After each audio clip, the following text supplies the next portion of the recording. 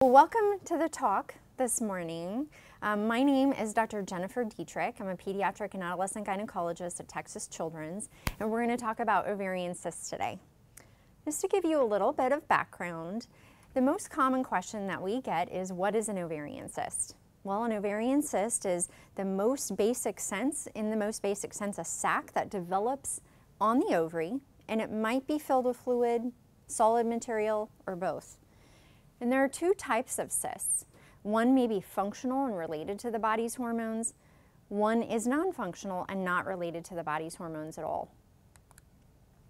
Let's also go over some basic terminology, because a cyst on the ovary can mean a lot of different things, and it's very confusing due to a variety of underlying causes. So an ovarian cyst is typically a catch-all term, but it might mean that it's just simply a normal follicle. It could be that it's a persistent cyst and you suspect that it's a non-functional variety. It could mean that a woman has polycystic ovaries. It might mean that there was a ruptured cyst, such as a corpus luteum, and that's the cyst that gets left behind and produces hormones prior to the onset of a period for a young woman. And then sometimes, truly, people have a ruptured cyst that results in abdominal pain, and typically they don't see these actively on an ultrasound, but suspect it because there might be fluid in the pelvis. So how common are these? It is very common to find an ovarian cyst in women of reproductive age, including from the time that puberty changes begin to occur a few years before the first cycle. It is less common to actually see ovarian cysts in neonates and children, but it can happen. Unfortunately, most cysts are benign rather than malignant or cancerous in children and adolescents. So how are these cysts discovered typically? Well, during an imaging study ordered for usually another reason, a radiologist might notice a cyst in the pelvic region. Alternatively, an episode of abdominal pain experienced by a young woman may cause doctors to order an ultrasound to look at the ovary specifically, which may find a cyst, similar to the one pictured on this ultrasound. So what can an ovarian cyst do? Well, they can resolve, they can persist, or they can even cause a twist. And so when an ovarian cyst becomes large enough and heavy enough, it actually it cannot be well supported by the ligaments that help support the ovary in its correct anatomic position.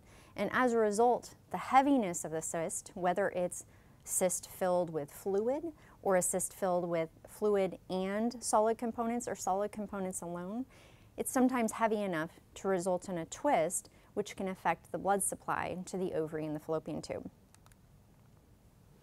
And so if an ovarian cyst is found in the absence of any symptoms, then what do you do about it? Okay, well, sometimes they're self-limiting. The self-limiting types are as follows. So they're functional, and they're typically found on a pelvic ultrasound incidentally, usually 1 to 3 centimeters or a ½ inch to 1.5 inches, and they have simple characteristics, meaning that it's all fluid contained within the cyst wall. These have a tendency to resolve spontaneously. There's not any specific follow-up needed, and usually it relates to the timing of a woman's menstrual cycle. Now, alternatively, if the cyst looks more complex, there may be a recommendation to do a follow-up ultrasound study in about 4 to 6 weeks to determine if the cyst resolves. Now, for the persistent cyst, if the cyst is simple or complex but it never resolves, it could be this non-functional type that requires surgical removal. And so a follow-up ultrasound is usually necessary to determine if the cyst is actually persistent or if it's grown, and your doctor will discuss the best plan of action to remove this type of persistent cyst. So I wanted to go through a little bit about age groups, because we kind of anticipate different things based on the age of our patients. And so in the fetal or neonatal period, cysts are really related to maternal hormone effects more commonly.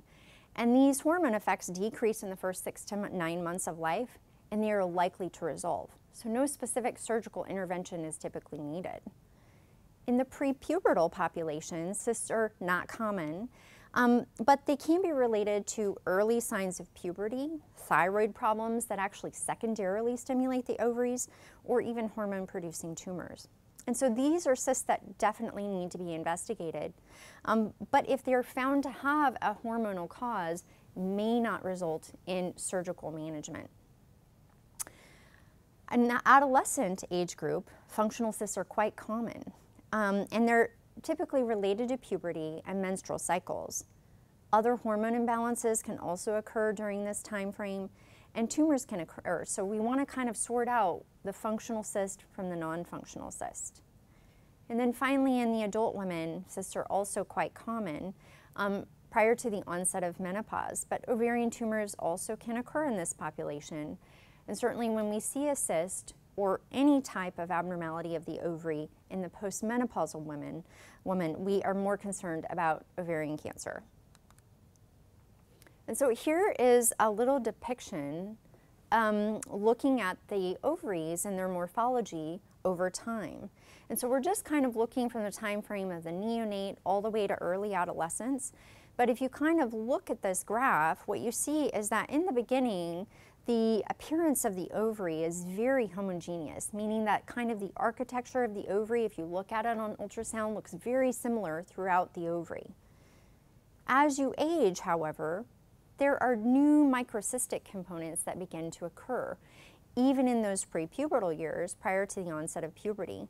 And then once puberty actually happens, there are macrocystic changes in the ovary, meaning that sometimes the ovary is going to have the characteristics of active follicles, and sometimes it's going to have that more homogeneous morphology. But there's a mixture of some of these microcystic, macrocystic, and homogeneous architecture components. So, in general, if we are thinking about managing an ovarian cyst, what are we going to do? How are we going to counsel our patients? Well, number one, if we move into the category of observation or medication, number one, adolescents with functional cysts are candidates for hormones. And so one example of this is a hormonal contraceptive. These can actually suppress cysts over time, particularly for those that are functional and causing abdominal pain. Prepubertal girls would not be a category for whom we would use these types of hormones, and they might be found instead to have a precocious puberty cause or a thyroid cause. And so we need to choose the right medication to suppress puberty and suppress cyst development. Underlying medical conditions such as thyroid conditions can also be treated. And so if someone is found to have a hypothyroid condition, for instance, adding the thyroid hormone back to their body will actually help suppress cyst formation. So let's move over to the surgery category, because this is where we really get into the persistent cyst, a concern for a tumor or a concern for a twist or torsion. And so certainly when someone presents with acute abdominal pain, we worry that there's an acute twist affecting the blood supply to the ovary and the tube. And in that situation, it becomes a surgical emergency to go in and relieve the twist, to restore, number one, the anatomy, and restore the blood supply so that the ovary and the tube can be salvaged. And if we find a cyst at the time, we're going to remove it at the time because likely the heaviness of a cyst caused it to twist in the first place. Alternatively, if we find something like a tumor, as I mentioned before, in this age group, frequently they're benign. And so a lot of times these can be managed laparoscopically, just like we would in the acute setting for a twist that affects the ovary. And so fortunately with minimally invasive surgery, we have the access to be able to manage many of these cysts in a minimally invasive fashion. I wanted to go through a couple of cases just because I think that they illustrate some of the things that we see and might actually just help remind folks that if these things occur, it gives you a roadmap for the future in terms of what you should do and how to contact your provider. So in case of a 12-year-old girl, she presents to the office with complaints of blood in her urine. During the course of an abdominal ultrasound, they actually noticed a 2-centimeter left-sided ovarian cyst. You find out that her last menstrual cycle was 2 weeks ago. It's determined to be a functional cyst that will actually resolve.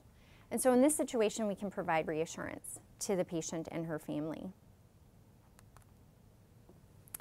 Alternatively, In case 2, we have a 10-year-old girl. She's premenarchal, presents with acute onset abdominal pain and also vomiting.